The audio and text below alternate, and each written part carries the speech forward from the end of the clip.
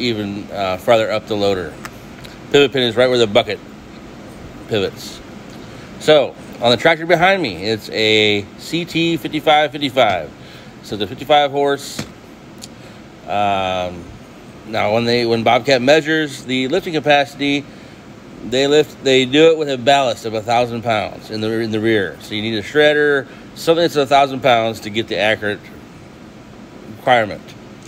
Lifting capacity on this tractor with 1,000 pound ballast, you're looking at right at, let's see here, 2,346 pounds. So you can lift a round bale way over a round bale. I think most round bales are 1,600 pounds, something like that. So this tractor will easily do that. The 55 horsepower, you're going to have plenty of power for shredding. Oh yeah, you got AC for this heat that's going right now in Texas. So come to Mower Superstore in Shiner, Texas. Get you one today.